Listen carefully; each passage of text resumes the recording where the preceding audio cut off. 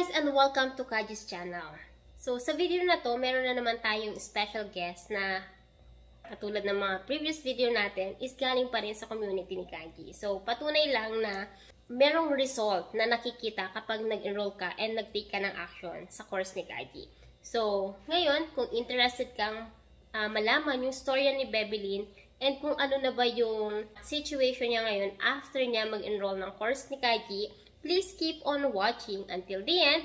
Do not skip para wala kang mamiss na tips and tricks na i-share ko throughout the video. So without further ado, let's get started!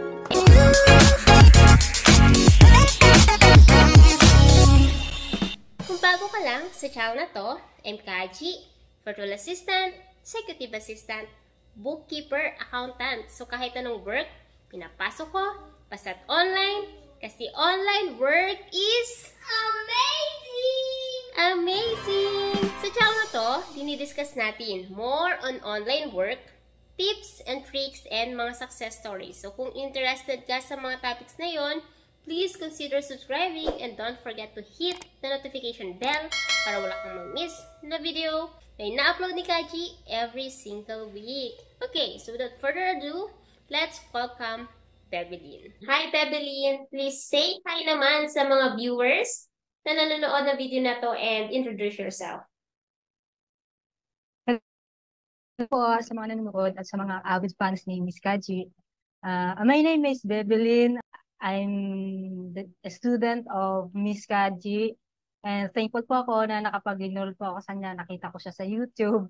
And marami po ako natutunan. Siguro po, isa po ako sa pinakamakulit na estudyante ni Miss Kajea kasi marami akong tanong. Sa 10 months na po ako ng journey ko as freelancer. Wow! So, nag-enroll sa course ni Kajea? Yes po, nag-enroll po ako sa course niyo po noong February 2022. Pero nakapag-work po ako is matagal masyado, mga 7 months pa. September, nakakuha ako ng direct client ng ganun. Pero thankful talaga ako kahit papano na pinabalik-balikan ko yung video na inaano mo. Kahit hindi ako nakapag-land ng job for 7 months, binabalik-balikan ko pa din po yun. Saka tinitingnan. Kahit ngayon, binabalikan ko yun pag meron akong tanong. Nahihiya na kasi ako minsan na mag-ano sa inyo. Baka na ano na to si Coach Sarah, marami na akong tanong. So, curious ako. So, 2022 ka pa nag-enroll, tapos after 7 months ka nakakuha ng client? Opo, September pa kasi ako naka-first client eh. Kasi meron po akong corporate job. Connected po ako Okay. sa government. So, habang Parang ano lang po talaga. nag-enroll ka at nag-aaral, may corporate job ka. Ang galing. Yes po, connected po ako sa government po kasi. Hanggang ngayon din po. Hanggang ngayon. Ngayon, Nandito po tapos kasi. nagpe-freelance ka na din. Yes po. Meron po akong dalawang part-time job ngayon. Ay, Ah, iba. So, yes, puro direct client po yun. Kasi ligwak po ako nun sa mga agency eh. Hindi yata ako makapasa sa Filipino standard.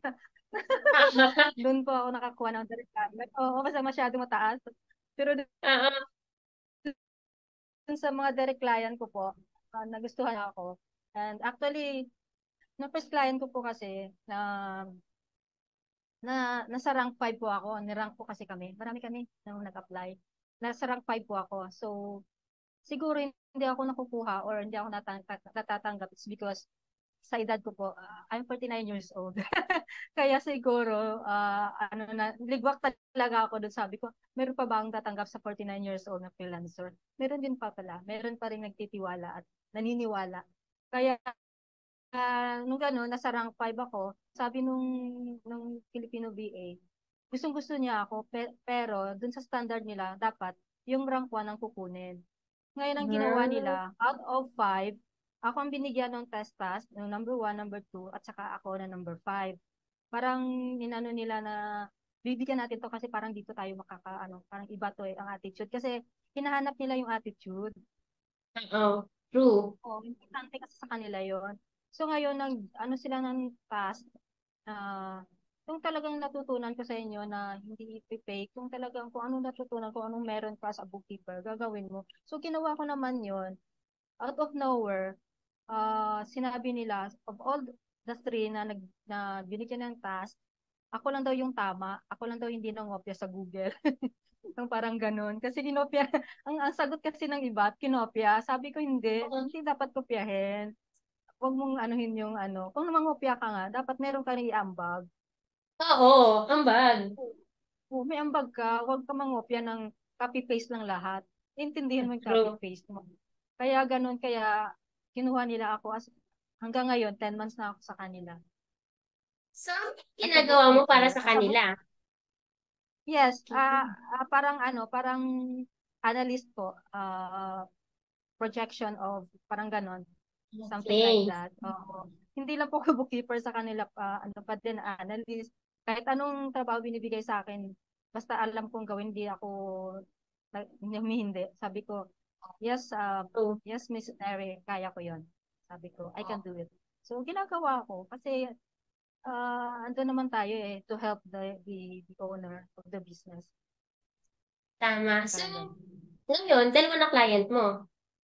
Yes, isang bookkeeping company at saka yung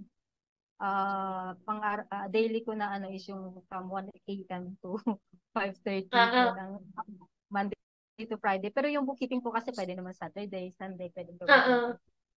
Meron So, akong ganun pa rin dalawa. Thankful naman galing. ako na ginagaya So, kita eh. di ba 7 months ka? So, tingin mo, bakit after pa ng 7 months ka nakakuha ng client? Meron akong mga client pero hindi ganito na ano yung mga pagigig lang parang Oo. copy paste ng mga 1 month lang, 2 weeks parang ganon. Pero hindi talaga yung stable na ano. Consider ko kasi ito na yung stable talaga na kasi nagtagal ako dito ng 10 months eh. Siguro along Oo. the journey kasi busy ako dun sa government job ko True. as an administrative officer. Busy ako doon. So, nawala sa utak ko na ano. Tapos, nung kinalaunan, sabi ko, bakit hindi ko na ano tong freelancing ko? Nag-enroll ako kay Miss Kaji. Dapat pagpatuloy ko to. Oo. Kaya, araw-araw naman ako nag-a-apply. Araw-araw. Siguro, nga sabi sa Isaiah 60:22 eh, when the time is right, the Lord will make it happen. Para talaga Yes, you sa make akin it kasi to. Oo. Panglima ako eh. Pero akong kinuha. Ibig sabihin, binigay to ni Lord. Sabi ko nga para sa sa'yo talaga. may-ari, ah, there's something na bakit niyo ako hinihire? Siguro I have a purpose kung bakit mo ako hinihire. Sabi ko Ang ganun sa kanya. galing. Na-impress naman siya. na Ang Natuwa galing. naman siya na yung mindset daw na ano. Actually, nagustuhan ko rin naman yung client ko at gusto niya rin ako kasi hindi naman ako nag-ano dun sa time. Yung parang hanggang doon ka lang na time, tapos ka na sa work. Ako naman hindi. Pag meron akong time, sinasagot ko yun. Kahit na Sabado o Linggo, pag wala akong trabaho, pag nag-i-email, sinasagot ko pa rin yun. Just to let them know na seryoso ako sa trabaho kasi I make it a point na parang business nga, ang freelancing. Yes. Oo. True. Business talaga. Kasi kailangan mong galingan. Huwag kang mag-settle na kung ano lang yung ano mo ngayon. So, kailangan makipag-compete ka din na kailangan mag-upskill ka. Ah, ako nga 49 years old, natututo pa rin sa mga bagong ano ngayon eh. Oo, Oo. 49 years old Wala na ako. talagang age limit pagdating sa Oo. freelancing. Mm-mm. Never stop learning. Yun naman talaga. And always make your life an inspiration to others. Parang ganun. Sa mga freelancers Yes. na nawawala ng ano. Marami ako nakikita na wala ng pag-asa. Wala kayong mawalan. Oo. Talaga. Ako Talagang nga dadaan 7 months, yan. hindi ako sumuko. Hindi talaga ako sumuko. Kasi sabi ko, wag, hindi, pag sumuko ako, wala akong mapupuntahan. Oo. Tsaka sa yung invest mo, di ba? Yung time mo Oo, na oo. pinanood mo ng video. Tapos, hindi mo gagamitin, hindi mo aanahin. Sayang. Pera, effort, yung oras. Ayan. Sayang Oo, talaga. ganun. At saka iba yung fulfillment na nakatulong ka. At iba yung fulfillment na syempre, dollar yung sahod mo. Yes. Kaya, ibang Nakakatuwa. pakaramdam. Ibang pakiramdam, iba talaga. Kasi ang laki, masyado siyang, ano, 4 hours lang ako a day before. mas malayo yung sweldo ko kaysa sa corporate job ko. Hindi ko lang tumaiwan-iwan kasi nasa 12 years na ako sa government. Oh, Kaya, kaya pa naman. oo, Kaya pa. kaya pa. So, question, magkano na ba ang kinikita ni Bebelyn ngayon? Sa ngayon, nasa 60 na ako ngayon, Miss Kaji. Part-time lang po kasi yun eh. Ang galing. Hindi kasali yung corporate job ko kasi hindi ko yun. Sa freelancing lang yun. Or iba. Ang galing-galing. So, di ba, yan yung sinasabi. Yung iba kasi sabi, Oy, Miss Kaji, may age limit ba pagdating sa freelancing? Miss Kaji, pwede ba ako dyan? Wala akong masyadong alam pagdating sa virtual. Lahat yan natututunan.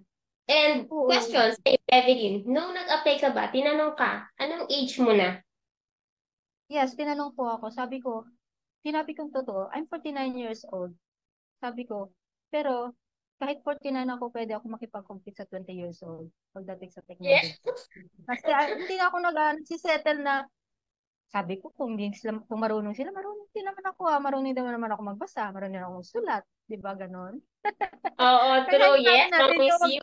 hindi dad yung basihan na hindi ka makapag-compete. So, yes, tama yon. Ang galing-galing. So, tama. Age doesn't matter. And pagdating sa freelancing, walang edad-edad. And ako naman, ang experience ko, never silang nagtatanong kung anong age na. Maliban dun sa last meeting ko, last week na, nagtanong siya kung ano nung edad ko na. So, parang yun lang yung first na-remember ko na nagtanong. Pero sa 2018 pa ako nagsimula eh. So, yun lang yung na-experience ko. Alam mo ba, Miss Kaji, 2 beses akong nag-ghost ng employer. Dalawang Oo. beses din. Oo. Oo. Sabi niya, mag-start na ako ng Monday. Maaga pa, early pa ako ng Monday. Nag-ano na ako sa kanya. Hindi ba naman ako sinipot? Sabi ko, kung hindi mo ako sisipot, sige, it's your loss, not mine. Hanap naman ako ng iba. Yes. Sabi ko gano'n. That's the mindset. Oo, sabi ko, oo. Parang pa naman naghahanap sa akin. Bahala ka, sabi ko gano'n. Tapos mababa naman yung sahod niya. Sabi ko, hindi Oo. talaga binibigay ni Lord. Standard si Lord sa akin. Hindi ganito. Mm-mm. True. Ang Sabi ko, galing. okay lang. Dami pa namang, marami pa namang naghahanap ng mga bookkeeper. True. At saka, sa dami ba naman ng company, hindi tayo maubusan. Kung ma-reject man tayo, may parating at may parating yan. Ganun lang yun. At saka, hindi lang naman Mm-mm. newbie ang nare-reject. Hindi lang naman yung mga walang experience ang nare-reject. Kahit may experience, kahit expert na pagdating sa industry, nare-reject at nare-reject pa rin. So, yan ay talagang parte ng career natin. Oo, ganun. Um, minsan nga yung nakikita ko yung iba parang napapagod na sila. Hindi ko mapagod. Mm-mm. Tapos, oo, akala ko nga hindi na ako actually noon naranasan ko ma-depress baka sabi ko sa age talaga tong hindi mo ako matatanggap. Pero hindi pala. Kasi nakikita ko mataas masyado yung standard ng mga agency dito sa Philippines. Ang standard naman ng Yes. mga client, hindi naman ganun kataas eh. Maganda Importante talaga pag mabibigyan. direct. Opo. Kasi direct ka nakakapag-communicate sa client mo. So, kung ano yung gusto mong iparating, as in, yun yung dumadating sa client mo. Na wala Mm, nang sumasala pa, kumbaga. oo. First time ko nang makipag-usap sa client na nag-present ako ng financial reports, parang nanalamig ako para sabi ko, makakatagal kasi ako ng 1 oras na magsasalita ng English. Kasi pag bookkeeper ka, more on numbers lang to eh. Oo. More on numbers. Sabi ko, pero ngayon, 2 oras, nag-uusap na kami. Sabi ko, akala ko dati, hindi ako makatagal ng 1 o 2 oras, pero ngayon, 2 oras, makakapag-usap na ako sa kanya ng ganong katagal. Oo. So, la, gusto lang, may background ka sa bookkeeping before? Yes po. Meron po ako. Mm. Bookkeeper po ako kasi sa government. Sa private Ah, job po, bookkeeper talaga ako. In C3 passer po ako. And yun po talaga ang work ko. Sabi ko, hindi kasi kita nakita nun sa YouTube. Nakita sana nakapag-enroll na kaagad ako. Nung pandemic lang kita pandemic lang nakita. kita nakita. Oo. Kaya Ay, ganun, sabi ko, nakita ako, nakapag-enroll na ako dito. so, di ba, may background ka sa bookkeeping kasi yung dati mong work, pero bakit ka pa rin nag-enroll sa course ko? Kasi yung system na ginagamit sa government is iba. Maraming system. Sa DBM, merong system. Sa DepEd, merong system na parang ganon.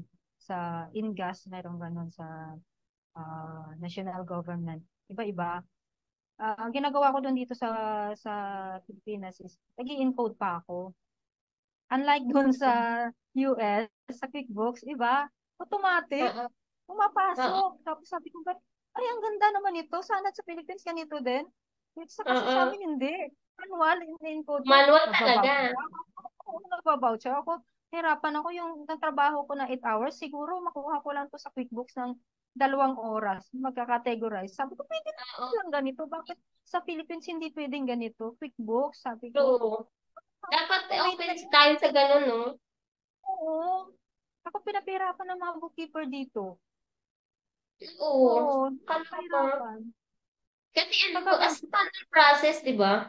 Meron ka pang libro. oo, meron pa. Meron akong manual ng government accounting manual. Tinitingnan ko palagi kung nagkakamali ganun. Parang tatlong system ang inaano ko. Tinitingnan Oo. ko. Tatlong system ang minimaintain ko. Unlike dun sa ano, makakagawa ka na ng, ano, ng financial report through QuickBooks. Oo. Oo. True. Basta Galing.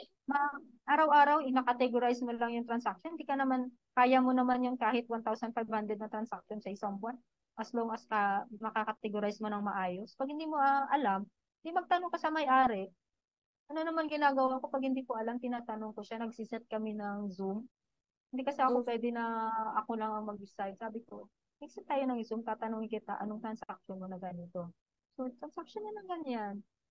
So, madali siya. Mas madali yung trabaho ko sa bookkeeping sa kanya. Mas mahirap yung yung pag-aano ng grant.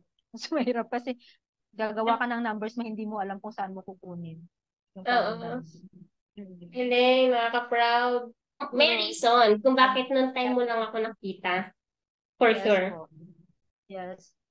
So, So hindi ako guys, nakapag-promote sa corporate job ko po. Hindi po ako nakapag-enroll dito kasi parang na-manage ko na yung time. Pag bookkeeping kasi maraming work, maraming paperwork pag dito sa Philippines, maraming paperwork. yes. Hindi katulad sa iba, no, na sa Oo. outside the Philippines na, okay, may system, ayan na, Yes. actually, hindi mo na, ano parang yung mga debit credit, parang hindi mo na siya madalas gagamitin. Kasi si system na yung gumagawa sa iyo Papasok mo lang Oo. yung isa, siya na nakreate ng entry, siya na nagpo-post. Di ba? Mm-mm. Yes, True. madali lang. Yung magkakategorize ka, importante balance yung ano mo, reconciliation mo. Titingnan mo Yes. yung mga financial reports. Parang mas mahirap pa nga mag-forecast eh. Yes. True. Mahirap pa mag-forecast sa pagmumuha ng financial report. Sabi ko, sa financial reports, isang oras, 2 oras, kaya ko itong gawin. Sa forecasting, ang hirap. Actually, doon ako nahirapan sa client ko yung forecasting niya, yung analysis Uh, niya. Pinibigyan niya yan sa akin. Sabi ko, okay, I will do it for you. No, don't worry, sabi ko sa kanya ganon. yes. Kaya, may liban sa pagiging bookkeeper analyst, Oo. sales pro, Yan ang ganon pinapagawa niya. Sabi ko, okay, walang problema. Ang galing. So, anong masasabi mo sa mga nanonood ng video na to na nagko-consider sila na maging freelancer? Sa mga nanonood na nag-consider ng mga freelancer, mag-aral po muna kayo. Mag-aral kayo ng bookkeeping kay Miss Kaji, yung Zero at saka yung QuickBooks. Kailangan nyo yun. Yun po kasi ang dalawang tool na kailangan natin. And ang kagandahan po dito kasi sa kay Coach Kaji is meron siyang test. Ang tawag man dun, Miss Kaji, yung exam, parang gano'n, na Sample kung saan, cases. yes, yung mga Kasi cases na yung mga cases binibigay din. na. Oo. Natutuwa ako doon kasi ah may sagot sa uli. Pero wag mo muna tingnan yung sagot. Pero hindi, no, doon ka kasi natitrain paano mo gagamitin yung system. Actually, madali lang siya nung una ka lang. Siyempre, pag una, medyo mahirap. Pero pag nagamit mo na siya, as in, madaling-madali na lang. Sabi ko, pwede ka makakuha ng 2 client, posible yon. Kasi madali lang i-categorize yung mga transaction sa QuickBooks. At saka, pag nag-apply, pag nag-enroll kayo, aralin yung mabuti. I-master nyo, and at the same time, pag nag-apply po kayo, mag-apply kayo ng, before kayo mag-apply, mag-pray muna kayo na yung isasubmit nyo ng mga application, doon nakapatan kay Miss Kajea, nagbibigay naman yung mga application na ano yung mga sa resume. So, bago kayo mag-apply muna kayo na, mag-pray muna kayo na i-grant ni Lord yung request nyo, ibibigay sa iyo yung right client, yung client na hindi masungit, yung client na considerable, considerate, parang ganon. Ah, ibibigay talaga sa iyo yun kasi hinihingi mo. Pag di ka humingi, hindi yun ibibigay sa iyo. So, mag-send lang ng mag-send hanggang makakaano ka ng direct client na para talaga sa iyo. At saka huwag ka maniwala doon na hindi mo kaya. Kaya mo yan. Pag nandun ka na, pag may client ka na, galingan mo. Ipakita mo kung anong galing ng Pilipino. Kasi magaling Yes. tayo eh. Magaling talaga tayo. Totoo yan. Marami akong mga website na nakikita na parang sabi nila hindi magaling ang Pinoy. Hindi. Tayo ang pinakamagaling na worker. Saka tayo ang very patient na worker. Pakita natin yun Ang sa galing. mundo na kaya ng Pinoy. Alright, thank you so much, Bebelyn. And question ko pa lang. So, ano ba sa tingin mo yung naitulong sa'yo nung per course na pinurchase mo sa paglaland ng client? Um, Yun po kasi kadalasan na ginagamit QuickBooks or Zero. So, need talaga natin na mag-enroll sa ganun. Need natin. Hindi kasi yung medyo namang YouTube na ganun, pero hindi kasi yung sufficient. Kasi walang test doon na ibibigay. Unlike doon na meron kay Miss Kaji na may case doon. So, malalaman mo paano mag-categorize. Anong gagawin mo pag nag-a-add ka ng entry, mag-JV ka, anong gagawin mo. So, mag-reconcile ka ng bank statement, anong gagawin mo pag hindi siya na-reconcile, pag hindi siya balanse. So, need mo talagang mag-enroll sa system niya. Saka marami kang matututunan. Huwag mo sabihin na medyo mahal o ano. Hindi kailangan mo yun. Investment nga yun. Kailangan mo And mag-invest. Kung gusto mong matuto, kailangan mo mag-invest. Kung mag-invest ka naman sa 200 lang, eh dito pang 200 lang yung matututunan mo. 'Di ba? Kung mag-invest ka sa kasi may sa kay Miss Kaji, thankful ako na anytime na magtatanong ako, may reply ka agad 'yun. Nire-replyan ako sa mga tanong ko, mga makukulit na tanong. Oo, thankful ako dun sa Slack na nagtatanong ako, sabi ko hindi ko na oo, wag niyo na tatanggalin yung Slack niyo kasi hanggat nandiyan yung Slack, hindi yan mawawala. Kumbaga pag nag-reach out kayo, maliban na lang kung Sunday kasi Sunday talaga Oo. naka-off yung notif ko. Pero kapag Monday, ayan, yung team nandyan, tapos sinasagot namin yung mga queries nila first thing in the morning. So, thank you so much, Bevelyn, sa pag-share ng story mo. And meron ka pa bang gustong i-add and i-share? As of now, uh, encourage ko lang po sa gusto mag-freelancing, come join with us. Uh, Kaya natin i-penetrate yung US, yung ano pa yun, Canada, Australia, marami pa yun sila. So, mag-enroll na kayo, huwag nyo nang patagalin pa, mag-enroll na kayo either Zero or QuickBooks. Ako mag-enroll pa rin ako sa Zero kasi gusto ko rin matutunan yun. Hindi pa ako nakapag-enroll pero eventually mag-enroll ako doon. Mag-enroll ako. Di ba? Mayroong promo ngayon.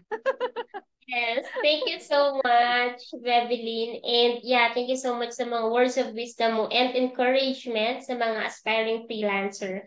And ano talaga yan, if hindi ka magte-take ng action, hindi mo malalaman kasi kung para sa iyo ba or hindi ba para sa iyo. And kasi kapag nag-invest ka, ang iisipin mo, ano ba yung return on investment? 'Di ba? Hindi lang Yun yung talaga basta kung talaga ano sa akin, nilabas Miss mo. Kaji. Malaki talaga ang return of investment ko. 3,500 lang binayad ko sa'yo pero yung sweldo ko, 'Di ba? malaki. Oh, 'di ba? Malaki. Kasi Oo. sobra. So, kumbaga, isipin nyo, ano ba yung gusto nyo? Kapag nag-enroll kayo, ano ba yung gusto nyong goal? Ano yung gagawin nyo para ma-reach nyo yung goal na yun? Kasi, again, kapag nag-enroll ka ng course, hindi, yung success mo, wala sa akin, nasa iyo. Kasi ang Yes. pag-take ng action ay nasa iyo. Nasa iyo ang galaw. Yung akin, support lang. Pero yung Mm. action, sa'yo talaga manggagaling yun. So again, pero kapag may mga question ka, mga mga gusto kang i-clear pagdating sa pagland ng client, or mismo account, or mismo client mo na, you can always reach out to us and we are here naman to help you. Yes. Thank you so much, Miss Kaji, sa 24/7 na Thank, pagtulong sa mga estudyante. thank you so much, Bevelyn. And sana marami pa akong marinig na success stories like this. And yeah, thank you so much and we'll see you on my next video. Bye!